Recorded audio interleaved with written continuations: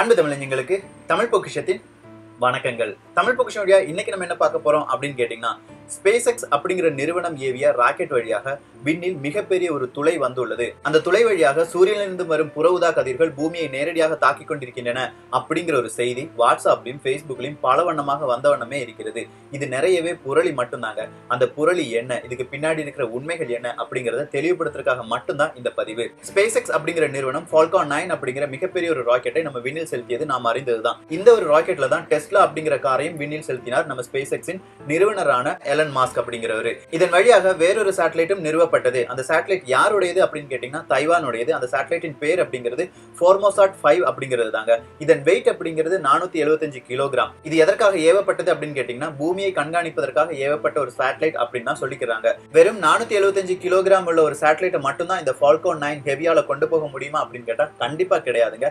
63 ton எடையுள்ள எந்த ஒரு பொருளையும் இந்த Falcon 9 ஹெவி ராக்கெட் வழியாக விண்வெளிக்கு செலுத்தலாம். இப்படிப்பட்ட ராக்கெட் உண்மையிலேயே விண்வெளியில் மிகப்பெரிய ஒரு ஓட்டையை ஏற்படுத்தியதா அப்படின்னு கேட்கிற கேள்விக்கு உண்மையிலேயே ஏற்படுத்தியது அப்படிங்கிறது தான் ஆன்சர். இது எந்த இடத்துல ஏற்படுத்தியது அப்படின்னு கேட்டீங்கன்னா, நம்ம சொன்ன மாதிரியே அயோனிஸ்பியர் அப்படிங்கிற இடத்துல தாங்க. இந்த அயோனிஸ்பியரை பத்தி கூடுதலா தெரிஞ்சுக்கணும்னா ஹார்ப் ப்ராஜெக்ட் அப்படிங்கறத தமிழ் பொக்கிஷம் நானே உங்களுக்கு வந்து டிஃபைன் பண்ணியிருந்தேன். அந்த பதிவை போய் பாத்தீங்களா தெரியும் இந்த அயோனிஸ்பியர் என்ன அப்படிங்கிறது. இந்த அயோனிஸ்பியர் வழியாக தான் நம்முடைய சேட்டலைட் கம்யூனிகேஷன் ஆனாலும் சரி, இல்லாட்டி சேட்டலைட் நிலைநிறுத்தப்படுவதானாலும் சரி, எல்லாமே இந்த அயோனிஸ்பியர்ல தான் நிலைநிறுத்தப்படுகிறது. அப்படிப்பட்ட ஒரு இடத்துல மிகப்பெரிய ஒரு ஓட்டையை இல்லாட்டி ஒரு ஹோலை ஏற்படுத்துகிறது இந்த Falcon 9 அப்படிங்கிற இந்த ராக்கெட். இது எப்படி ஏற்படுத்தியது அப்படின்னு கேட்டீங்கன்னா, சாதாரணமா தெளிஞ்சிருக்கிற ஒரு நதியில நீங்க ஒரு கல்லை கொண்டு போடும்போது ஒரு அதிர்வலைகளை ஏற்படுத்தும். அதே மாதிரி ஒரு அதிர்வலையை தான் இந்த அயோனிஸ்பியர்ல இந்த ராக்கெட் ஏற்படுத்தி இருக்கிறது. இது எத்தனை கிலோமீட்டருக்கு விரிஞ்சிருக்கு அப்படின்னு கேட்டீங்கன்னா, சில இடத்துல சொல்லியிருக்காங்க 900 கிலோமீட்டர் அப்படின்னு, சில இடத்துல சொல்லியிருக்காங்க 514 கிலோமீட்டர் அப்படின்னு சொல்லி. சோ நார்மலா இது எத்தனை கிலோமீட்டருக்கு ரேடியஸ் உள்ள ஒரு ஹோலை கிரியேட் பண்ணிருக்கு அப்படிங்கிறது நமக்கு தெரியல.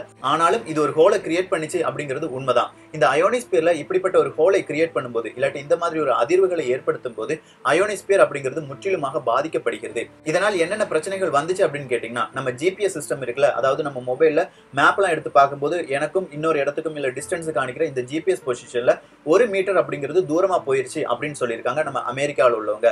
இந்த 1 மீட்டர் அப்படிங்கிறது சாதாரண மக்களுக்கு ரொம்பவே சின்ன டிஸ்டன்ஸா இருந்தா கூட ஒரு பைலட்டுக்கோ இல்லாட்டி மிலிட்டரி ஆபரேஷனுக்கோ இந்த 1 மீட்டர் அப்படிங்கிறது மிகப்பெரிய ஒரு இழப்பு தான். அந்த அளவுக்கு இது ஒரு பாதிப்பை ஏற்படுத்தியது அப்படின்னு சொல்லியிருக்காங்க. இதை யார் கண்டுபிடிக்கிறாங்க அப்படின்னு கேட்டீங்கன்னா, இதே தாய்வானை சேர்ந்த ஒரு சிறப்பு நிபுணர் குழு தாங்க இந்த மாதிரி ஒரு பெரிய ஹோலை இது கிரியேட் பண்ணிருக்கு அப்படிங்கறத கண்டுபிடிக்கிறாங்க. இப்படி கண்டுபிடிச்ச உடனே அவங்க வெளியிட்டாங்களா அப்படின்னு கேட்டா கண்டிப்பா கிடையாது. இப்படி ஒரு ரிப்போர்ட்டை வெளியிட்டதை 3 நாளைக்கு முன்பு தான். இந்த ரிப்போர்ட் வெளிவந்த உடனேயே SpaceX நிறுவனத்தின் மீது பல்வேறு நபர்கள் குற்றம் சாட்டுகிறார்கள். நீங்க அயோனிஸ்பியரை கெடுத்துட்டீங்க அப்படின்னு. ஆனாலும் இந்த அயோனிஸ்பியரின் ஹோல் ஆனது வெறும் 3 மணிக்கூரில் தன்னைத்தானே புதுப்பித்துக் கொண்டது. அந்த அயோனிஸ்பியர்ல இப்ப எந்த ஹோலும் கிடையாது.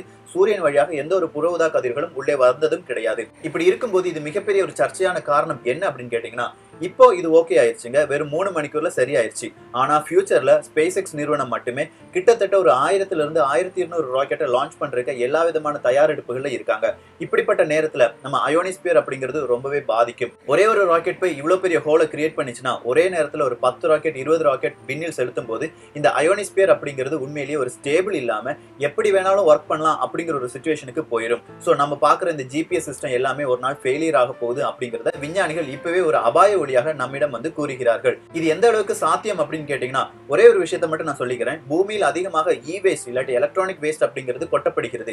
இந்த கொட்டப்படும் வேஸ்ட்டை எப்படியாவது வேறு கிரகத்துக்கு கொண்டு போயிடலாம் அப்படின்னு பல்வேறு விதமான நாடுகள் சிந்திச்சு கொண்டிருக்கின்றன. அந்த சிந்தனையில் உதித்ததுதான் இந்த ரீயூசபிள் ராக்கெட் அப்படின்னு சொல்றது. அதாவது ஒரு ராக்கெட்டை பூமியிலிருந்து விண்ணில் செலுத்திய பிறகு அந்த ராக்கெட் விண்ணிலேயே அழிஞ்சு போயிடும். ஆனா ரீயூசபிள் ராக்கெட்டை பொறுத்த வரைக்கும் விண்ணில் செலுத்திய பிறகு விண்ணில் இருந்து அந்த ராக்கெட் திருப்பி பூமிக்கு வந்துடும். மறுபடியும் இதே ராக்கெட்டை யூஸ் பண்ணலாம். சோ இந்த ஒரு ஸ்ட்ராட்டஜி யூஸ் பண்ணி வேஸ்ட் இல்லாட்டி எலக்ட்ரானிக் வேஸ்ட்டை எந்த கிரகத்துல வேணாலும் நம்மளால கொட்ட முடியும் அப்படின்னு நிறைய விஞ்ஞானிகள் கருதுகிறார்கள். இந்த ஒரு நேரத்துல இந்த அயோனிஸ்பியர் இந்த அளவுக்கு பாதிச்சிருச்சுன்னா கண்டிப்பா இனி வரும் நாட்களிலும் இந்த அயோனிஸ்பியர் அப்படிங்கிறது ரொம்பவே பாதிக்கும் அப்படிங்கிறது தெள்ள தெளிவா தெரியுது. ஹார்ப் அப்படிங்கிற ப்ராஜெக்ட்டை வச்சு இந்த அயோனிஸ்பியரை எந்த அளவுக்கு டேமேஜ் பண்ணலாம் அப்படிங்கறத நம்ம போன பதிவுல பார்த்தோம். அப்ப நிறைய பேர் நம்பல இப்படி அயோனிஸ்பியர்ங்கிறது ஒண்ணு இருக்கா அப்படின்னு நிறைய பேர் என்கிட்ட क्वेश्चन கேட்டிருந்தீங்க. இப்பவே உங்களுக்கு புரிஞ்சிருக்கும் இந்த உலக ஊடகங்கள் இந்த செய்திக்கு முக்கியத்துவம் கொடுப்பதன் மிக முக்கிய காரணம் என்ன அப்படின்னா இந்த அயோனிஸ்பியர் பாதிச்சனால தான். சோ வருங்காலத்தில் இதே மாதிரி அயோனிஸ்பியர் அயோனிஸ்பியர் பாதிப்புகள் நிறையவே ஏற்படும். மனிதர்களுக்கு இதனால நிறைய பிரச்சனைகள் வரும். நிறைய சேட்டலைட் அப்படிங்கிறது செயலிழந்து விடும். இப்படி பல்வேறு விதமான ராக்கெட் இந்த விண்வெளியில் இல்லாட்டி இந்த வளிமண்டலத்துக்கு போகும்போது வளிமண்டலத்தில் குப்பைகள் கூடிவிடும் அப்படிங்கிறதும் எல்லோருடைய எச்சரிக்கையாகவும் இருக்கிறது. எது எப்படியோங்க, புரளியை நம்பி புறவுதா கதிர்கள் வருது, நீங்க வெளியில போக கூடாது அப்படின்னு சொல்றவங்கள்ட்ட எல்லாம் சொல்லுங்க. அப்படி எதுவுமே நடக்கல. உண்மையிலேயே அப்படி ஒரு ஹோல் வந்துச்சு, 3 மணிக்குள்ளே அது ரிகவர் ஆயிருச்சு, பூமி இப்போ சேஃபா இருக்கு அப்படிங்கறத மட்டும் எல்லாருக்குமே தெளிவுபடுத்திருங்க. அதே மாதிரி மனிதனின் கண்டுபிடிப்புகள் என்பது மனிதனை வாழ வைப்பது போல் வாழ வைத்து மனிதர்களை அழித்துவிடும் என்பதற்கு ஒரு மிகச்சிறந்த உதாரணம் தான் இந்த மாதிரி ஏற்பட்ட ஒரு அலை அப்படின்னு சொல்லலாம். இதே மாதிரி ஒரு அலை இல்லாட்டி இதே மாதிரி ஒரு ஓட்டை அயோனிஸ்பியர்ல இதுக்கு முன்னாடி வந்திருக்கா அப்படின்னு கேட்டீங்கன்னா உண்மையிலேயே வந்திருக்குங்க. அது எப்போ அப்படின்னு கேட்டீங்கன்னா ரஷ்யாவில் இருக்கும் சாரிச்சேவ் அப்படிங்கிற எரிமலை வெடித்த போது இதே மாதிரி அயோனிஸ்பியர் மாற்றம் கொண்டது அப்படிங்கிறது ஒரு புள்ளி விவரமும் இருக்கு. சோ அயோனிஸ்பியர் மாற்றம் அடையும் போது ஜிபிஎஸ் சிஸ்டம் ஒர்க் ஆகாம போகும். ஜிபிஎஸ் சிஸ்டத்தை நம்பி இருக்கிற பல்வேறு விதமான பிரச்சனைகள் வரும். இந்த ஜிபிஎஸ் சிஸ்டத்தை மட்டுமே நம்பி இருக்கிற பல்வேறு வாகனங்களில் பல்வேறு விதமான பிரச்சனைகள் வந்து பல விபத்துகள் வரலாம் என்பதும் எல்லோருடைய ஐயமாகவும் இருக்கிறது. கண்டிப்பா அயோனிஸ்பியரில் ஏற்படும் மாற்றங்கள் மனித அழிவில் முக்கிய பங்கு ஆற்றும் என்பதில் எந்த மாற்று கருத்தும் கிடையாது. இதை பற்றிய உங்களது கருத்துக்களும் இங்கே வரவேற்கப்படுகின்றன. எல்லோரும் தமிழ் பொக்கிஷத்தில் இணைந்திருங்கள். தமிழ் பொக்கிஷம் சேனலை சப்ஸ்கிரைப் செய்யாத தோழர்கள் தோழிகள் தயவு செஞ்சு சப்ஸ்கிரைப் பண்ணிக்கோங்க. நல்லதை பகிர்ந்து நல்ல சமுதாயத்தை உருவாக்குவோம். நன்றி, வணக்கம்.